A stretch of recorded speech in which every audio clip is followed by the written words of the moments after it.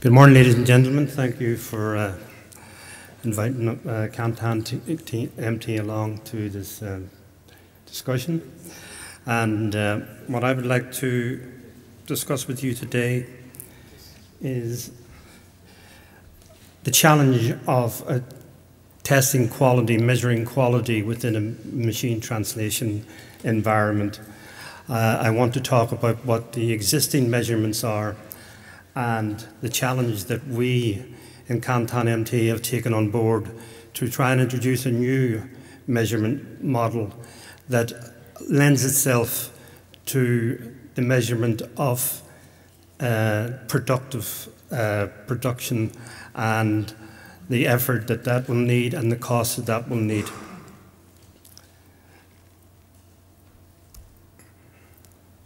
Firstly, let me introduce ourselves. We are in the software as a service sphere. We are cloud-based machine translation in the sense that in order to use KantanAnalytics, all you need is access to a browser. There's no installing of software, no buying high-level hardware, and no hiring of experts. The back end, which is the busy end, which is the complex end, is handled by us. The front end, we have made it quite easy and quite simple to use. And what we're going to talk about today is how we measure the effort of what you're doing and where exactly it sits in the quality realm. Our aspiration is to make machine translation as usable as a web browser. To demystify the whole machine translation arena. There's been a lot of smoke and mirrors, we believe, around machine translation, and we're trying to clear that a bit and say to people, we can make it available to you. It's not as difficult to use as you think, and here's how you can measure the quality of what you're doing. Just to give you an idea of the scope of what we've been doing over the we're running for about for the last 12 months. We were open to people to come on board, to test, to use, to upload, and to see what we're all about. Within the last 5 months, we have more or less become a commercial entity, although we still encourage people to come along and to test for free for 14 days or 30 days to see what we're all about. But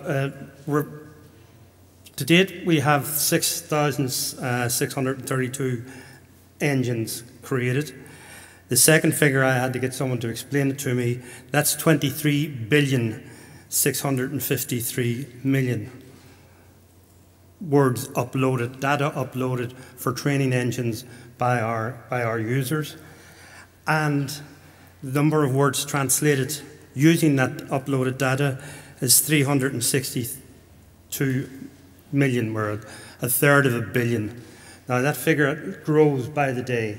Every day there are more and more being uploaded, but that was a snapshot from about 3 or 4 days ago. So we were talking about big data.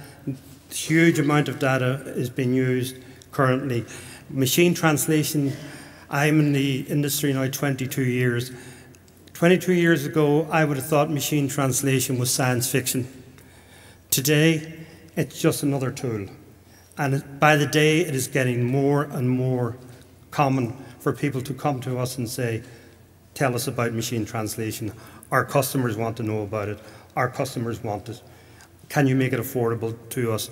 Can you make it available to us? Now, the challenge of quality.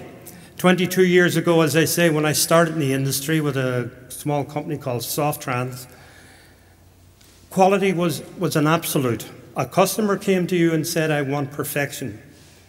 In fact, they wanted more than perfection. They wanted you to take their English, for example, and when you translated it, to improve on what you were getting, because there were mistakes usually in the English. With the rush to get the product to market, the English originals were infused with mistakes. We were expected to fix that. It was an absolute measurement of quality, perfection. With machine translation, and I'll use this little gadget, hopefully it doesn't show up. The bottom blue section is the output that machine translation currently makes. And the gap between bad machine translation and the quality accepted can be big, or if you do it right, can be narrow. But that red post-editing effort is an effort at the minute that is difficult to measure and quantify. And that's what we want to try and do with KantanAnalytics. And that quality target, as I say, is no longer an absolute. It's set by your customer, as it always will be and always has been, but they will set the quality that is acceptable to them. And we talk, for example, about big data. That quality might be gist. They might need a gist of what's in those tweets or what's in those messages to get an understanding. We had a very large law firm come to us and say, we want a translation of 50,000 documents from German into English. And we said, well, what sort of quality are you looking for? They said, we only need to understand roughly what's in the documents. And then when we identify what's in the documents, we will then decide which ones to translate to a higher level. So that's a gist translation. So that quality target could be that, or it could be for perfection. But what we want to do is give you a tool that measures the gap between your machine translation effort and the quality measure expected of you by your customer. So let's look at how we measure today machine translation output. There are multiple ways of doing it. What we need within translation is we need to be able to measure the language attributes of what we're translating. How fluent is what we produce? How adequate is it? How readable is it? These are the language attributes that we measure. There are also task-oriented attributes, would be the production side of a language service provider. How much time will I need to spend on post-editing in this? And that question infers how much will it cost and when can I do it by? Okay, so I've just been told to speed it up. Okay, currently we have, if you look at the fluency adequacy side of things, we have the F measure, we have the meteor, the blue, the GTN, and the TER. Most of the measurements that we currently have sit on the language side. The TER sits slightly over on the production side. And the way these measurements work is you infer, there's no concrete measurement, and we're trying to achieve that. This is currently how our users would see the measurements within the TER and blue. We've created a graphical interface of different designs. So the different people involved in translation, most of them are not currently supplied with the information they need, because all of the current measurements are on the fluency language side and not on the production side. None of them measure the post-editing effort, and it's the post-editing effort that determines the return on investment in using machine translation. So the industry wants a segment-level measurement where you can go down to strings and words and measure the quality, and from that work out a schedule, a costing, etc., etc. And this is the equivalent to fuzzy matching as in the translation memory sphere, which has been with us now for several decades. So what we have set out to do is create KantanAnalytics, which gives a measurement of quality down to a segment or string level, gives it as an absolute figure, so it can be 80%, 100%, 10%, and it gives you on a string by string, segment by segment level. This is a summary. This is the back end of the summary.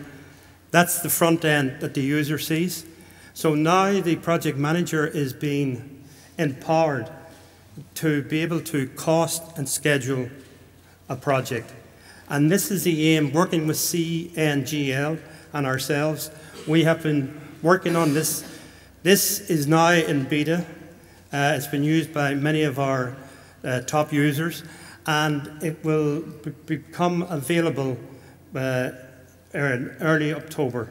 So it's currently under patent, so I can't tell you how it works.